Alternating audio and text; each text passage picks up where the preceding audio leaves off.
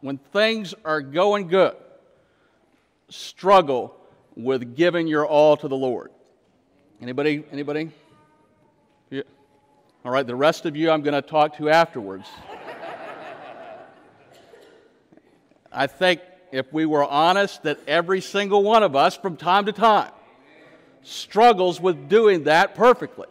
Because we simply, this side of heaven, can't do it perfectly, but that's the goal, to love the Lord our God with everything that we have. And even in the best of times, that's hard. But then throw in persecution or hostility that's directed our way, not just from our culture at large, but maybe from people that we know, maybe family members, maybe co-workers, maybe fellow students, just the culture at large. Throw on top of that hostility, it becomes even more difficult to love the Lord our God with all of our heart, mind, soul, and strength. This morning, as we look at the book of Philippians, if you have your copy of God's Word, I invite you to go ahead and be turning to Philippians chapter 1 as we continue this morning at our look at this New Testament letter to the Philippian church. The first two chapters we will look at before the holidays. We'll have the holiday break, and then after the first of the year, we'll conclude the final two chapters. But the central theme of the book of Philippians is simply this: encouragement. To be encouraged as we live day to day our life as Christians. Whether in the first century or now in the 21st century, to be encouraged. This morning, we look at how we can be encouraged during times of persecution, during times of hostility. And persecution is simply that. Hostility, especially because of race, political, or in our case, religious beliefs. Persecution throughout the world continues to increase. Last year was the most violent for Christians in modern history, rising to a level akin to ethnic cleansing, according to a new report by Open Doors USA, a watchdog group that advocates for Christians worldwide. The group's report defines Christian persecution, quote, as any hostility experienced as a result of one's identification with Christ. Any hostility experienced because of one's identification with Christ. In other words, because we're a Christian, because we're living out our faith, whether that's in the workplace, it's not just on Sunday morning, but as we live out our faith, how many of you have ever experienced what you would consider someone who is less than friendly, in fact, is hostile to your faith? If you've not already experienced it, folks, you will experience it. Whether it's in person, whether it's on Facebook, or social media, you will experience, because it's not a matter of if we will experience that hostility, it's a matter of when we do experience the hostility. In fact, 7,100 Christians were killed in 2015 for faith-related reasons. Folks, that hostility and that persecution can take forms of imprisonment, torture, rape, loss of home and assets, loss of jobs, and even rejection from a community. But that persecution, that hostility is not just overseas, but we see that more and more and more here in the United States of America.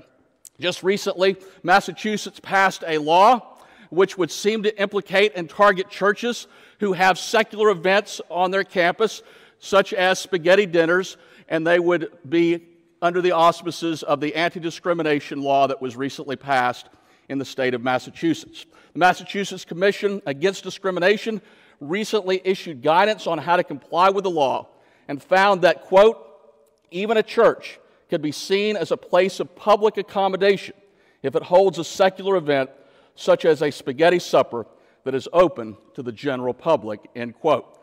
Now, they may not understand in Massachusetts what we know here in Virginia and what we know as Baptists.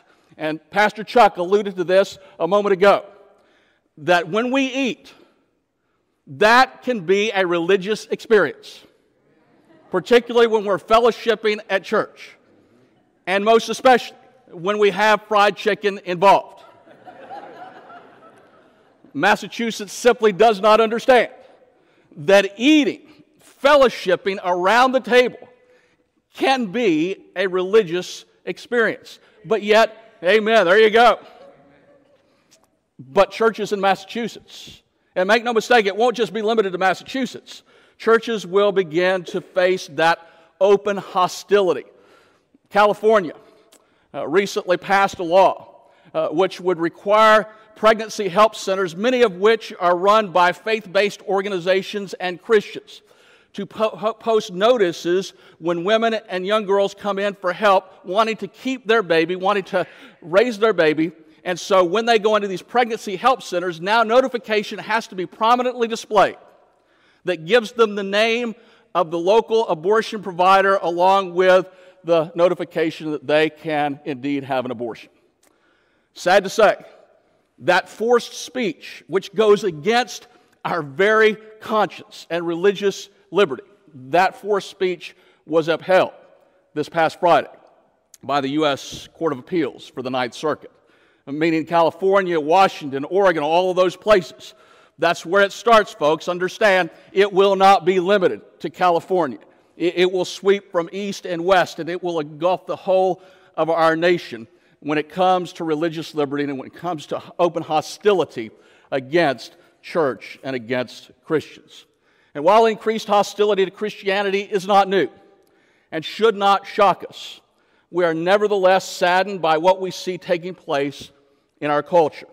And Jesus, however, warned us that persecution would come when he said, "Blessed are those who are persecuted for righteousness' sake, for theirs is the kingdom of heaven.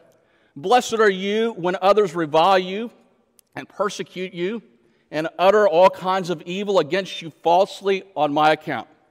Rejoice and be glad, for your reward is great in heaven, for so they persecuted the prophets who were before you." Folks, even though we do not yet face persecution like our Christian brothers and sisters in North Korea, China, Russia, Cuba, and the entire Muslim world, we nevertheless are facing a growing hostility and intolerance for righteousness' sake and for our identification with Christ. And by the way, that's the Christ of the Bible.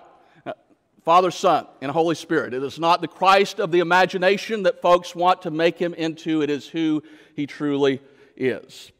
Folks, from the subtle redefinition of the First Amendment to include only a freedom to worship, not a freedom of religion, to laws penalizing Christians' conscientious objection, to approve of immoral and ungodly activities, to now forcing Christians to actually participate in that which is immoral and ungodly, to constant ridicule and mocking, not just from Hollywood celebrities, but even your own friends, family, co-workers, and neighbors, to students being called bigoted and evil being uttered against us because of what we believe. If you've not already been called a bigot, because you simply continue to affirm that marriage is between one man and one woman at one time.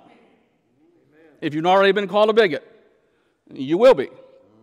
If you continue to affirm that God made them male and female, and that our gender is biological at birth, if you have not been called a bigot because you still believe that truth to be true, you've probably not gotten out as much as you need to.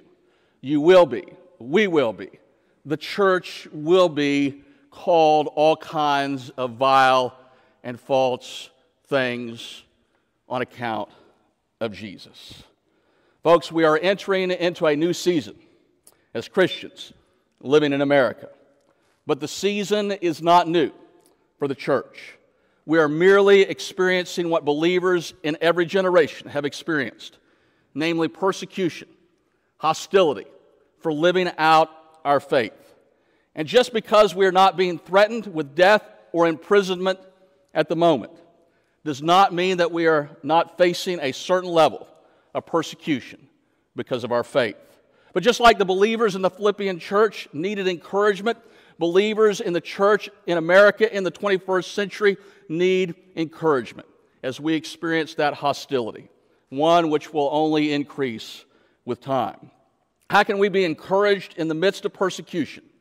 To remember this simply: when the church is persecuted, not when the church is, but when the church is persecuted, the gospel will keep advancing. The gospel will keep marching on. If you have your copy of God's Word, and I invite you to stand as we read together Philippians chapter 1, verses 12 through 18.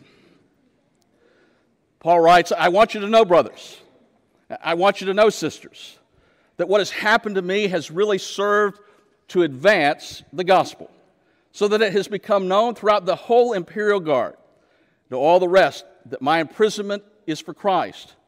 And most of the brothers, having become confident in the Lord by my imprisonment, are much more bold to speak the word without fear. Some indeed preach Christ from envy and rivalry, but others from goodwill. The latter do it out of love, knowing that I am put here for the defense of the gospel. The former proclaim Christ out of selfish ambition, not sincerely, but thinking to afflict me in my imprisonment. What then? Only that in every way, whether in pretense or in truth, Christ is proclaimed. And in that I rejoice. Father, we thank you this morning that we can rejoice. Even in the midst of hostility, even in the midst of persecution, we can continue to rejoice because the gospel advances and Jesus Christ is proclaimed. Father, help us to be a people, individually and as a church, to have the confidence to speak boldly your word, to speak boldly that Jesus is salvation, to speak boldly in the midst of this culture that God is on the throne. And Father, I pray this morning that as our hearts and minds are open, that we would receive the message and we would put it into practice in the midst of a hostile culture to our faith. In Jesus' name, amen. You may be seated. Folks, when the church is persecuted, not if the church, but when the church is persecuted, the gospel continues to advance. Persecution, folks, serves to advance the gospel. That's exactly what Paul says here in verse 12. I want you to know. In other words, don't misunderstand, Paul says. Don't be at a loss. I want you to know that what has happened to me, what happened to Paul. He was in prison. He was arrested. He was taken from Jerusalem to Rome. And over the course of those years where he was transferred between Jerusalem and Rome and everything that he went through, including and up to his imprisonment in Rome, where he most likely wrote this letter to the Philippian church, he says, all of that, all of the events that have happened in my life, what does he say? Oh, we're coincidental. I can't make heads or tails of them. I'm not quite sure what to make of them. I wish I knew. I wish you knew. This is just woe is me. That's not what Paul says, is it? He says, I want you to know, brothers. I want you to know, sisters. I don't want you to guess. I don't want you to be in the dark. I want you to know that what has happened to me has ultimately, has really served to advance the gospel. There it is, in a nutshell. No matter what Paul had to deal with, no matter what he went through in those years between Jerusalem and Rome, up to and including when he was in prison writing this letter, he says, I want you to know that everything that has happened has been for this reason, to advance the gospel. To advance the gospel. Wow. In other words, there is nothing that happened to Paul, and there is absolutely nothing that could happen to us today, to God's church today, that could stop the advancement of the gospel of Jesus Christ. Nothing that we go through, nothing that we face could stop it, because nothing can stop it. For 2,000 years, it has not been stopped. It keeps marching onward. And so this morning, as we think about the gospel advancing, what persecution, what hostility are you facing this morning? Maybe at your place of work, and I know many of you work for government public agencies, and you're seeing increased hostility to you being able to live out your faith in the public square, to live out your faith at work. And who could have imagined 10, 15, certainly 50 years ago, we could have never imagined in our wildest dreams that we would be at the point we are today as a culture, where we have an open hostility, not just by the culture at large, but we have an open hostility even from our own government itself to living out our faith. Not just on Sunday morning. Because if a freedom to worship is all we got, then we have absolutely no freedom of religion. But folks, at the end of the day, Our freedom to advance the gospel is not given to us by the government. Our freedom to advance the gospel is a blessing that is bestowed upon us by the Creator and the God of the universe. And no government can ever take it away. What hostility you're facing this morning? What roadblocks have been put in your way? What ridicule and mocking, maybe sometimes to your face, maybe it's behind the scenes, is going on to try to get you discouraged, to try to keep you quiet, to try to keep you shut up, to try to keep you from being open and bold about your faith and just kind of fly under the radar. Folks, understand that whatever it is that you're facing, nothing and no one can stop the advance of the gospel. Save this. We can, because we do not choose to advance the gospel ourselves. Because we choose just to go along to get along. Because we choose to allow our circumstances to dictate what we do with the life-changing message of the gospel of Jesus Christ. But apart from us not doing it, no outside force can stop the spread and the advance of the gospel of Jesus Christ.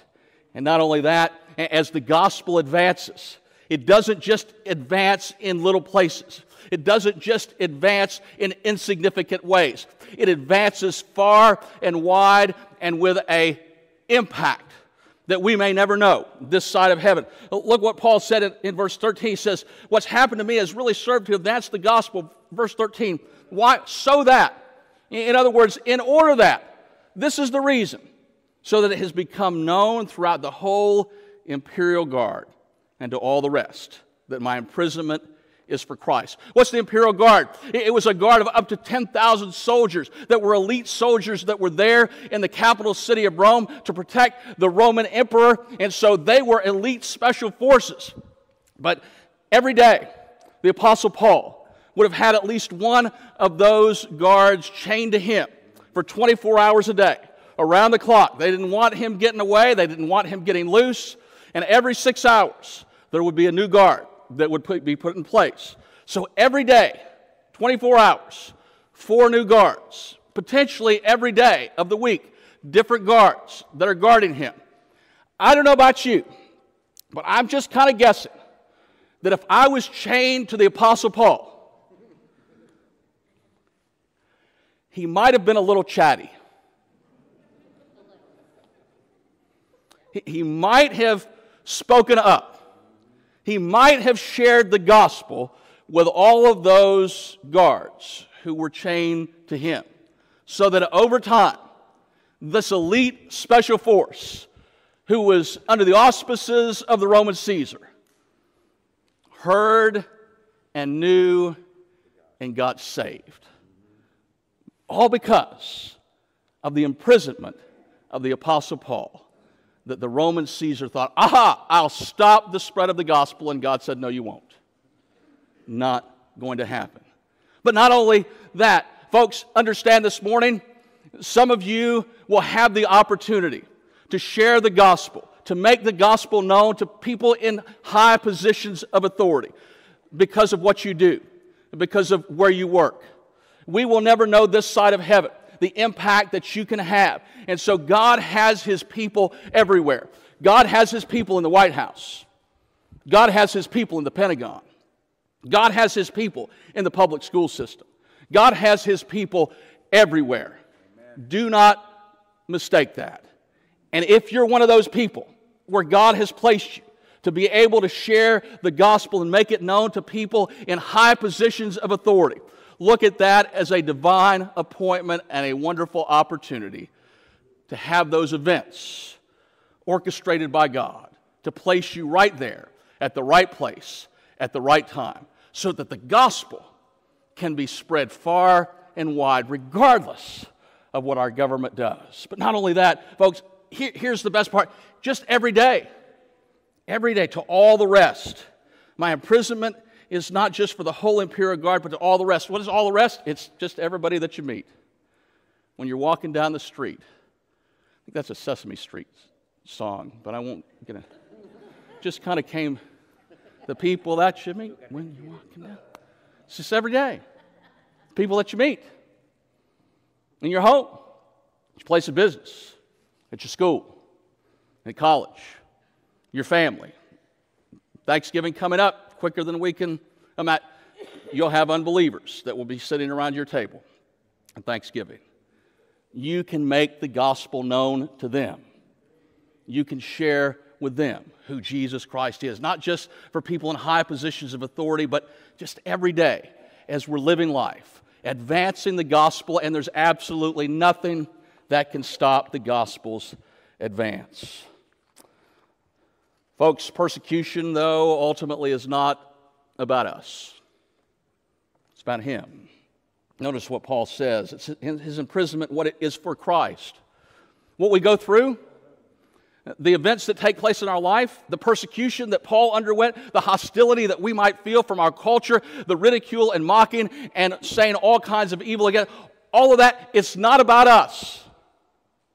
It's all for Christ. It's all for Him.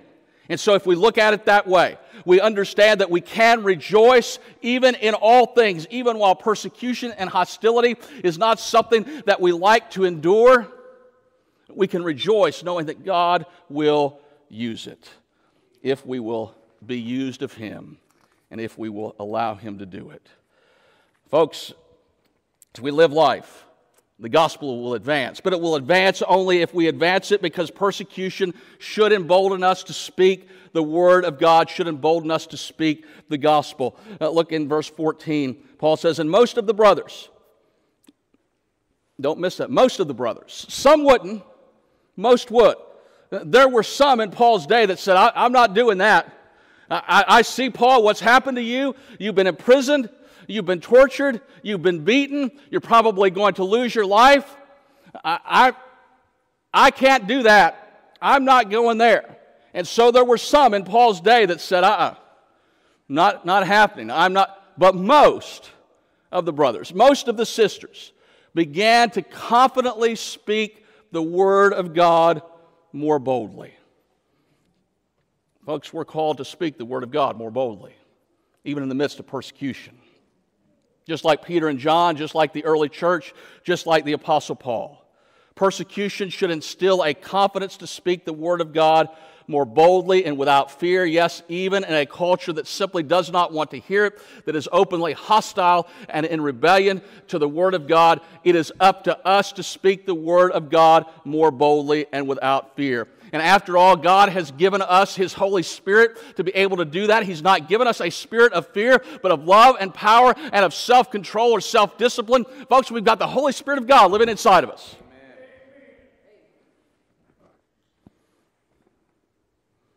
That's pretty good. Amen.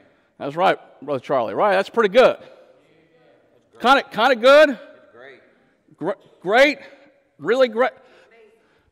Amazing. We've got the Holy Spirit of God living inside of us. We're getting there. We'll get there.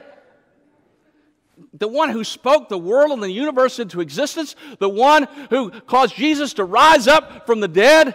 We've got that same God who just with a word is keeping the world and all that we see in power. We have that same power residing in us.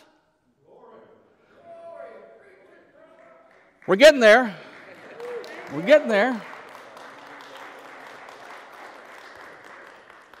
So that's what it's going to take, folks. It's going to take Holy Spirit power to embolden us, to give us the confidence to speak the Word of God more boldly as persecution and hostility to our faith and to the Word of God increases. We can be more bold for Jesus Christ because we have the Spirit of God in us. And because we know that God is in control, that all things work together for good for those who love Him and are the called according to His purpose, not my purpose, not the purpose that we said, but to His purpose. And when we realize that God is in control even in the midst of persecution, it will give us a freedom and confidence to boldly and without fear speak the Word of God. No government, no laws, And no Supreme Court can ever take that freedom and confidence away. Persecution instills confidence to speak the Word of God more boldly. But folks, we have a choice every day. And here it is. We can choose to speak the Word of God more boldly and without fear in the power of the Holy Spirit. That's the choice that we should make. That's what we sang about, Pastor Chuck, a moment ago, is to love the Lord our God with all our heart, mind, soul, and strength. We don't do that perfectly, but to do that consistently. And today is a day to say, I choose to do that, and I choose to confidently, in the power of the Holy Spirit, more boldly speak the Word of God to my friends, family, co-workers, and neighbors, to those all around. That's our choice. But we also are presented every day with another choice.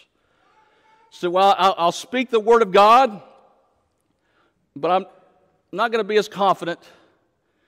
And when it's inconvenient to speak the Word of God, maybe I just will kind of shy away from those hard parts to speak. I really wouldn't want people to think ill of me. Here's the news flash. They already do think ill of you. They already think that way. Do not misspeak the Word of God or change it or reimagine it because you just want to fly under the radar or to go along to get along. But folks, we're also presented with a third choice, and that's simply that we don't say anything at all. We just are quiet. We don't say anything. When spoken to, I pretend I don't know what you're talking about. It's almost like the Apostle Peter. When confronted, you know Jesus, you were with Jesus. I don't know what you're talking about. Never met the man. No, second time, you know him. Surely, you're one of the Galileans. Sure, no, I can assure you I was not with it. I don't know who you're talking about. The third time, yes, it's you. I know it. I got photographic evidence. I know it. And he began to curse. No idea what you're talking about. So that's the choice that we have as well. To just I don't know this Jesus. I don't know who he is. I don't know what these Christians believe. You pretend that you don't know because you just want to survive. But that's not the way to survive. Amen. It's to take our stand with Jesus and to confidently and boldly proclaim that Jesus is King of Kings and Lord of Lords. Whether you're in the school, whether you're at college, whether you work in the military, the FBI, a government agency, it does not matter. Folks, God is everywhere. Prayer in the public schools, it's happening every day. Amen. Every single day. Because there are Christian students and teachers and administrators who are praying every single day and advancing the gospel of Jesus Christ. The FBI, the same way. The Pentagon, the same way. Every single day. In the White House, I'm confident that there are believers who are advancing the gospel, even in the West Wing as we speak. The gospel marches on. The gospel advances. Well, make no mistake, persecution is here. More hostility is coming. Take heart. Be encouraged. Rejoice. Know that we are blessed every time we suffer persecution because of the name of Jesus. The gospel of Jesus Christ, the good news that Jesus came to this earth, was crucified for the sins of the world, for your sins and for my sins, dead and buried, rose again, ascended to heaven, one day coming again with power and glory. The good news of the gospel of Jesus Christ that still saves, that still redeems. The gospel that still changes hearts and minds. The gospel continues to advance and can never be stopped.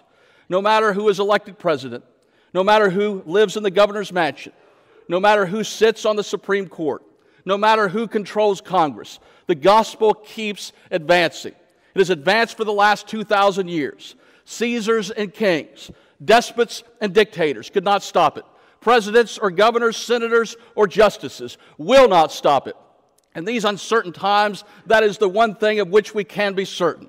That's the kind of encouragement that we need as Christians living in America now more than ever. The gospel, the Word of God, keeps advancing forward. let's advance with it. Let's pray. Father God, thank you this morning that no matter what we face in this life, no matter the persecution, the hostility that is directed at the church or individual Christians, we understand it is for your honor and for your glory, and that the gospel marches on. The gospel continues to advance.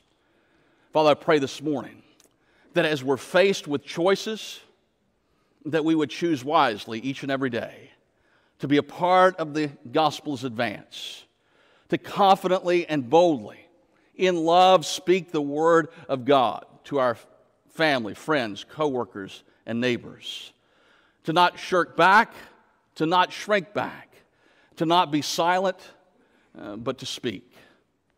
For when we are silent, we do speak.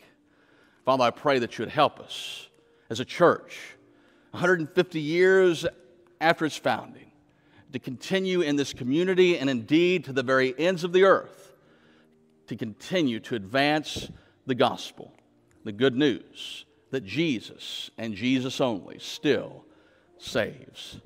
And this morning, Jesus wants to save those who are here who have never repented and believed the gospel. Maybe you've heard the gospel. Maybe intellectually you know the gospel, but you've never repented and believed in Jesus as your Savior and as your Lord. Father, I pray this morning that you would open hearts and minds and draw people to the cross and to the empty tomb, that by grace through faith they would be saved as they reach out to Jesus Christ.